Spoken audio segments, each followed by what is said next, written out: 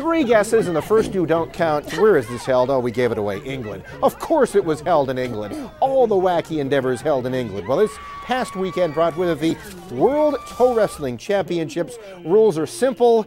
You have interlocking big toes on a toadium, not a podium, and the name of the game is to knock your opponent's toe off of the toadium and you're crowned winner. In the men's division, Alan Nasty Nash was able to, pardon the pun, no, I will say it anyway, defeat his main rival, Paul Beach. John and Colleen, he goes by the name, the Tominator.